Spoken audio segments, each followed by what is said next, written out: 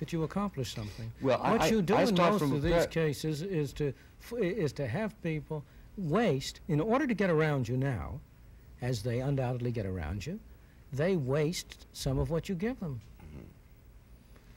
Now, I grant, but you see, my moral premise is one that I know you're very sympathetic with, namely that, and this is strange for such a precisionist as you, when you talk about people being entitled to something, it is impossible to say that anybody is entitled to a negative income tax without saying that other people have a corresponding duty to make that available to them out of their surplus. If I said that people were entitled to a negative income tax, I'm sorry, I didn't intend to say that. Oh, that was quote unquote. Well, all I have said is that we, those of us who are paying taxes, have decided that we want to pay some taxes in order to provide assistance to the disadvantaged. Now, it's perfectly appropriate for us to make that decision, but having made that decision, I would like to see us do it in a way which helps them as much as possible. On the contrary, I agree that as a moral principle, those of us who pay to provide subsidies for others have every moral right to say what it shall be used for. If we want to say we will give you money only if you use it to buy toothpaste and not for anything else, that's our right. But I think we are very unwise to exercise it. I think we would be wiser and more truly charitable and do both them and ourselves more good. Tell them to use it to buy National Review. Tell them to use it to buy, tell them to use it to buy what they will. Beer, pushpin, whatever. Because in doing so, we not only give them more help immediately, but we give them an opportunity to develop their own sense of responsibility. You know, I'm sure we all do when we try to raise our children. We often see our children do something that we think is wrong, but we feel they must make their own mistakes because that's the only way they're going to learn to be responsible individuals. Yes, in the same way I feel this about... Assuming you can program a normal evolution, but I think that one of the crises of the urban situation is that we are face to face with a sociological datum that we haven't coped with through traditional experience. That's true. The question is, how do we reverse the process? Exactly. How do we get how do we break the cycle? How do we get away from where we are now? And nobody that I know of has proposed any alternative to the negative income tax as a way in which you can get out of your present mess in a gradual way without without greatly hurting the people you're trying to help.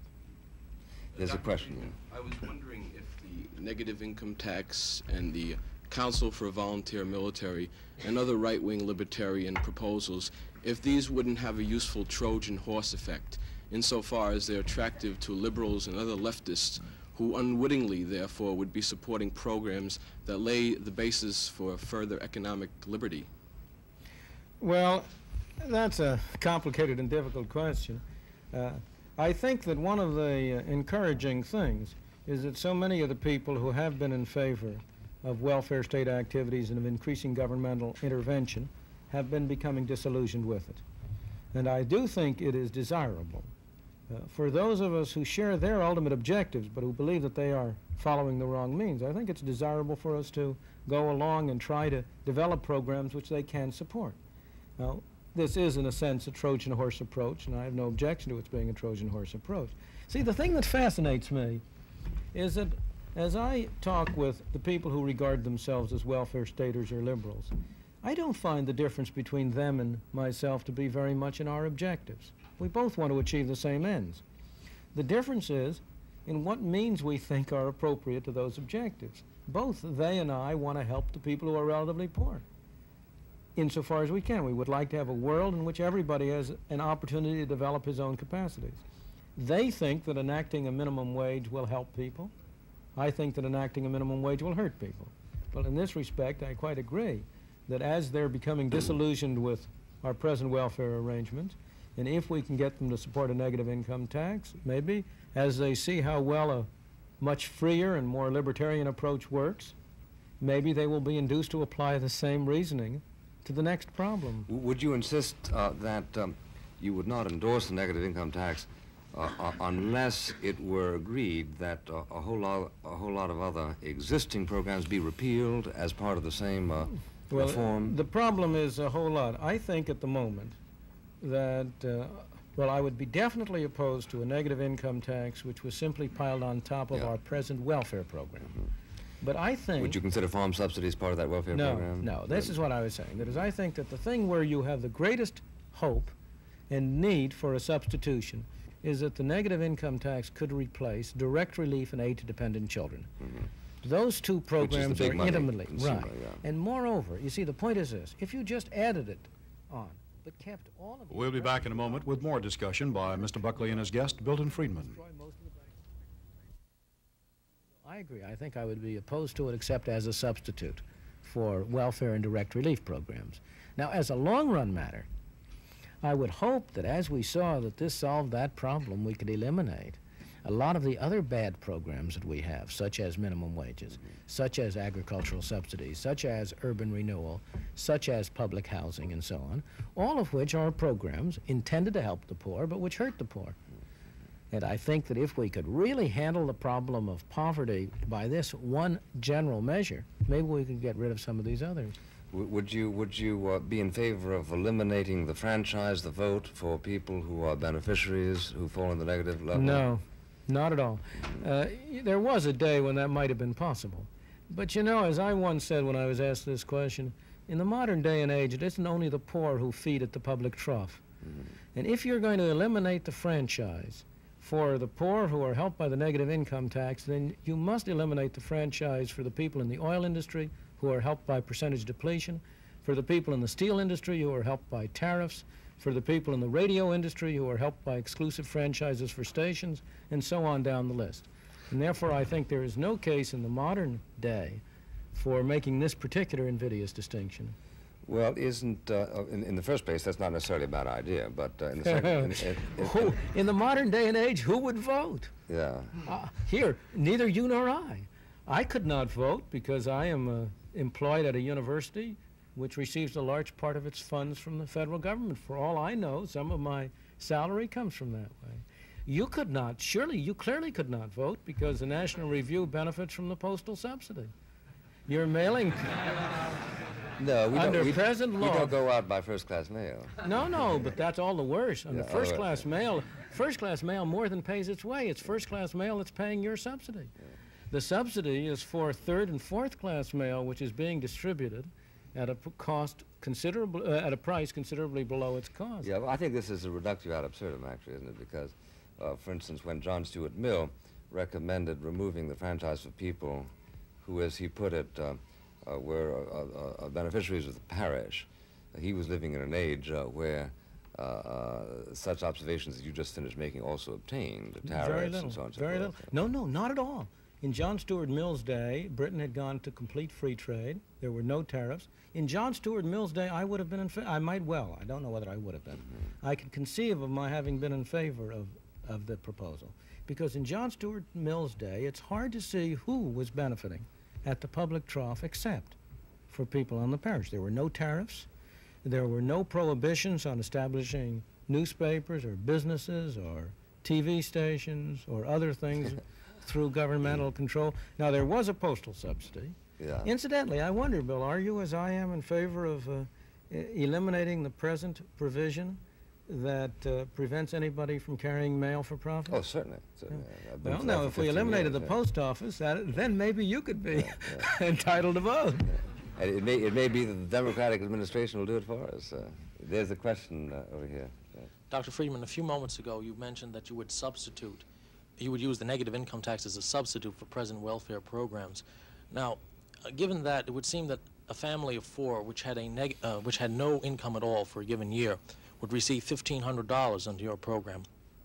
Now, they would actually be receiving less under your program than they would under the present system. Not at all. You are making the usual mistake that people who live in New York tend to make of judging the rest of the country by this little parochial area here.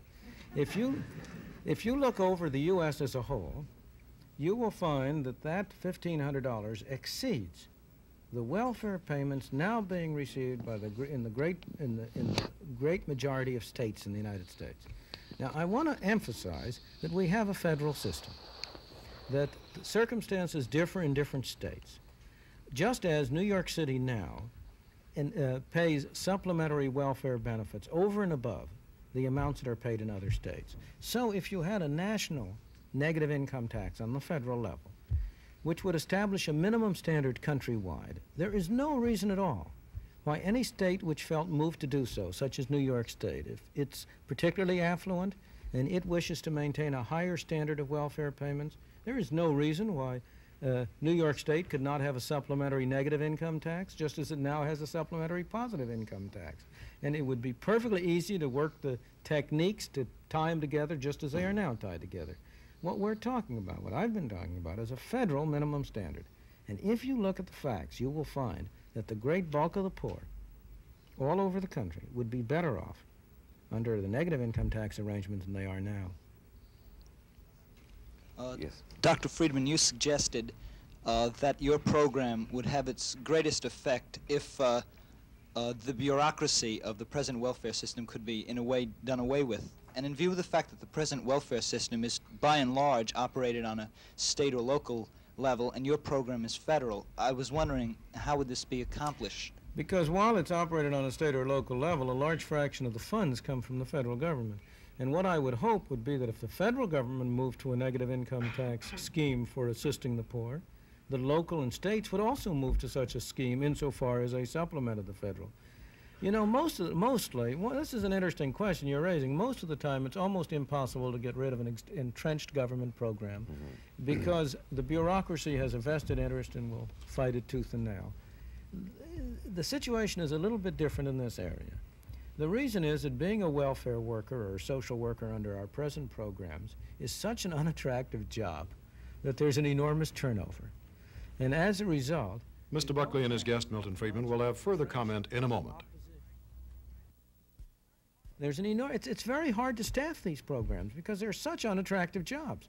The welfare workers object to them, and I don't blame them. They are right. They say, instead of our being able to help these people, we become their enemies.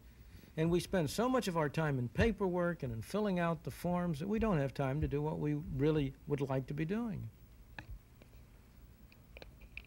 Well, while we are reforming the sumptuary laws of the country, what about your proposal to eliminate the progressive feature of the income tax? Am I correct that you calculated a few years ago that if you eliminated all deductions, you could have a top rate of 23%, but also a minimum rate of 23% and raise the same amount of money? Well, the situation now is even more striking, Bill, and it's this. You see, you don't really have a progressive income tax. If by progressive you mean higher rates on people of higher incomes, there's a, you know, this is a semantic business, and I don't like to refer to the income tax as progressive, because that begs the question. It's graduated, not progressive. In fact, it's a retrogressive measure in terms of its effect on society and on the freedoms of our citizens. But if you look at the situation now, the graduated rates are a fake. The rates go from 14% to 70% at the top, but very few people pay the higher rates because the income tax law is so full of loopholes through, I mentioned some of them before, in percentage depletion, but capital gains provisions, interest on state and local bonds, etc. There are so many loopholes that very few people pay it. The effective rate being what, 45 or something like that? No. Suppose you take the present law, Bill, and suppose you take rates 14 to 70, and you do a bit of arithmetic. At those rates, people have reported on their income tax return a certain total amount of income. And you can ask yourself the question, what flat rate would give you the same amount of revenue? That's only arithmetic. And you were talking about 23%, you said 45%. We might get maybe we could get some of these students here to guess at what that number would turn out to be. If the range is 14 to 70, what do you suppose is the average single rate, which levied on the amount of income now reported, would give you the same revenue? Do you happen to know the answer? Yes, of course. You don't suppose. I thought you were aware of the professorial ethics. No professor asks the question. The Socratic manner is not a game at which two people can play. No. What is the answer? The answer is 19%. 19. Now, in fact, if you substituted 19% for the present 14 to 70% rate, let's suppose you made no change in the law, except you put a flat 19% rate in all income, instead of 14 to 70. but let all the definitions. In fact, you would raise a good deal more money than you do now. The reason for that is it wouldn't pay people to get around the tax so much. Here's a man